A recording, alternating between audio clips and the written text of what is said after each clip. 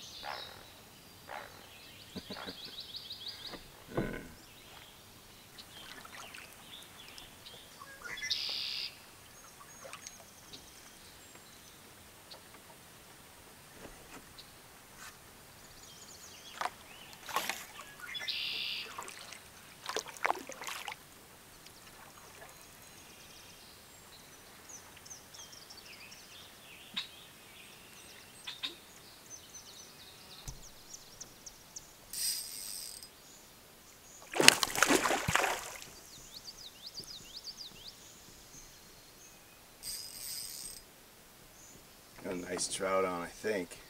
Haven't really seen it yet. Let's see.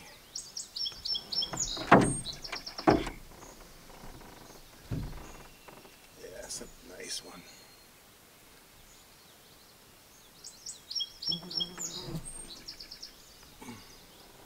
Nice trout. Oh yeah.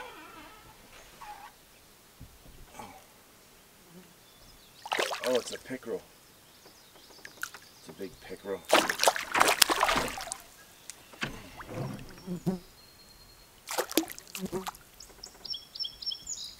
Thought it was a nice trout. Oh well. I'll show you. You can see him.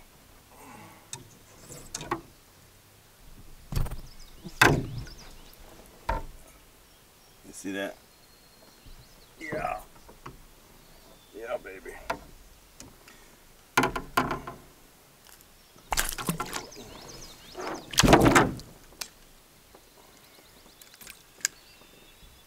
So that was I thought that was another nice trout. This is the same area of the river where I got that brown trout a couple months ago. So I was really optimistic. I thought I hooked another one, but lo and behold, it was a big pickerel. Oh well, at least it's something, right? Really not sure if I'm going to be able to pull over here and eat breakfast or cook breakfast. It's really, with the water level down, it's super thick on the shore here. It's nearly impossible to get off anywhere here. So I'll keep looking, getting hungry.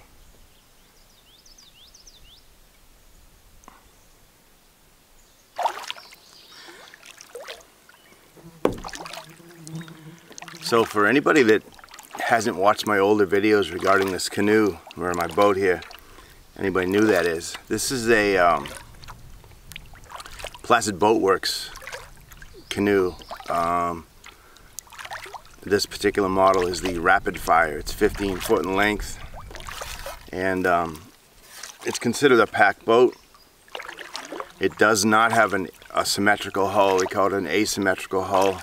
It's essentially a kayak hull with an open top, which really makes it cool for getting in and out. It's just so much easier than a kayak. It's easier to get gear in and out, and it's made out of carbon fiber and Kevlar, and it's infused. There's no nuts and bolts in anything. It's all molded and seamed together, and it's got a gel coat on the bottom side. And I've had this boat now for nearly almost 4.5, 5 years now, about 4 years, and it's just awesome for tripping. I've been all over the Adirondacks, Vermont, Maine on several multi-day trips, and then just jaunts like today when I'm by myself on the local river catching fish and enjoying outdoors. It's just a spectacular investment. Shelly's, my girl's got a the same boat, only it's a smaller. It's called the Spitfire. It's 13 foot length, and her boat, because she's a small individual, getting her old kayak on and off her car was a real pain in her neck, literally. So her boat, the same material, just 2 feet shorter than this one, is perfect for her. It only weighs 18 pounds. So it's wonderful. It works out really good for her, getting her boat on and off her car. This boat, again, it's 15 foot. It's the lightest version they produce at Placid Boat Works. It's 22 pounds. So that's outstanding, especially if you need to carry it for any length. It's just not a dreaded thing to do anymore as far as carrying the canoe on small portages or even long portages. But yeah, man, super good boats. We went up 4.5 years ago about and visited their facility up at Lake Placid, New York. Met the owner, Joe. Super nice guy. We spent a couple nights up there at a local hotel at Lake Placid, and we didn't want to rush in and make a bad decision, so we took a whole bunch of boats for test paddles, if you will, multiple times. And I kind of knew going in this is what I wanted because I'd seen other videos on YouTube regarding this particular boat, and lo and behold, it's the one I picked. It's just perfect for what I do on multi-day trips or just like this, like I said. So Joe, the owner, was super patient and nice, no pressure at all. Couldn't be more accommodating. He was like super nice, and I want to give a shout out to Joe at Placid Boat Works for the fine boats. Apparently, he was telling us he had an employee or a partner a few years ago that pretty much left with the design that Joe had developed for these boats, and he opened up shop up in Canada called Swift Boats. Essentially, this same design, he just left and went up there and opened up shop, and it's the same boat. He's just selling them as Swift boats. But Joe doesn't have any hard feelings. It's far enough away where it's not a direct competitor sales-wise, so he said he wasn't really concerned. It was kind of a rotten thing to do, but he really wasn't concerned about it. He's selling a lot of boats as it is. But yeah, they're both great boats. Swift or Placid Boat Works are great, awesome canoes. And yeah, so if you're in the market, I wouldn't hesitate at all recommending one of these boats. Just fantastic. It's made our lives a lot easier as far as, you know, loading, unloading, portaging, carrying the boats around. And this thing tracks super. I've been in some pretty high water. You know, whitecaps on big lakes, Moosehead, Chesuncook up in Maine. And this thing tracks perfect. It's perfect, especially with weight towards the bow. It really performs well. The seat, it's molded in, and there's 3 separate, or at least when we bought these, there was 3 separate options. The low one, like I have, medium or high, and you can always add on to the low here with a medium seat or a high one, So there's different options. You can get spray skirts for this, for the bow and the stern. Joe supplies those as well. The width of the boat, I don't recall exactly off the top of my head the width of the widest part here. I want to say 26 inches. I could be wrong. I think it's 24 and a half, and I'm not sure. Super stable. The paddle I'm using, or been using, is a Werner Canoe or Canoe. This is a 250 centimeter paddle. It works perfect for this boat and me, my height anyway. It's a great combination. Yeah, so anyway, I don't want to go on too far, but yeah, if you're in the market for a pack boat or a lightweight boat, if you're tired of lugging around heavy plastic boats, I would highly recommend Placid Boat Works for sure. And or Swift if you're in Canada. Although I think you can buy Swift in the US, I'm not sure. I will be bringing this boat up to Lake Placid to see Joe probably next year, the year after, I'm not really sure, to get a tune-up, if you will. They'll redo the gel coat on the bottom. It's a nice service they provide. So we'll go up for a long weekend, drop the boat off, and then pick it up on the way back and be back in business. You can do it yourself, but I'm not real handy with that type of project, so plus we've been looking for another reason to go back up to that area anyway, so yeah. Alright, I'm gonna get back to fishing.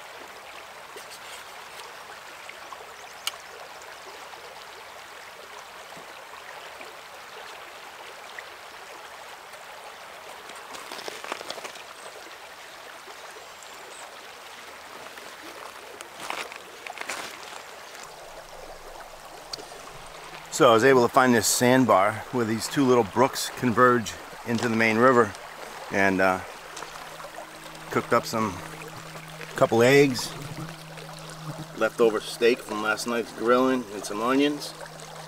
And yeah, I'm chowing down. Late breakfast, early lunch on this little sandbar. Well guys, I'm back on the water obviously, and I'm gonna paddle on out of here. It's I got some chores to do at home before we go to that barbecue. And anyway, thanks for coming along. Always happy to have you come along on these mini adventures, if you will. And happy 4th of July, everybody, and peace.